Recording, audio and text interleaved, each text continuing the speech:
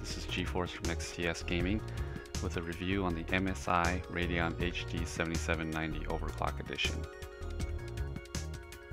Video card has a core clock of 1050, 896 stream processors, a memory clock of 6000, 1 GB of DDR5 memory.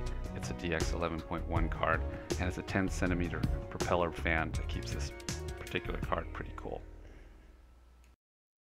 This card will take up 2 slots in your case. Contains 2 DVI ports, 1 HDMI port, and 1 display port, which Striker from XTS needed for his new LED high-def monitor. This is his gameplay using an AUG and a 416 in no-shard canals. The one impressive thing is that on auto he was getting 89 frames per second, on low 100 frames per second, on medium settings 85 frames per second, on high 70 frames per second, and on ultra 47 frames per second. These are pretty decent frame rates for a card that may be considered medium or middle of the road for video cards, and worked very well in BF3, enabling him to see a lot more of the real estate on the map. The card retails for about $150 US, and with rebates and special offers can be had for as low as $120. So it makes it a very good value for the performance that you get per cost.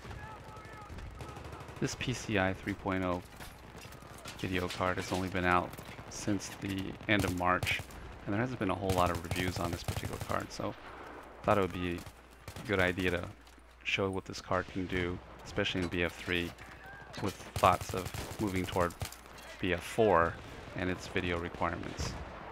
This card will go a long ways for keeping up your frame rates in both this game and future games. Striker was using the MSI Afterburner software to capture this video. Unfortunately, it wasn't optimized for YouTube, but those settings can be changed by just changing a setting in the MSI Afterburner video capture screen. The software will also overclock the card.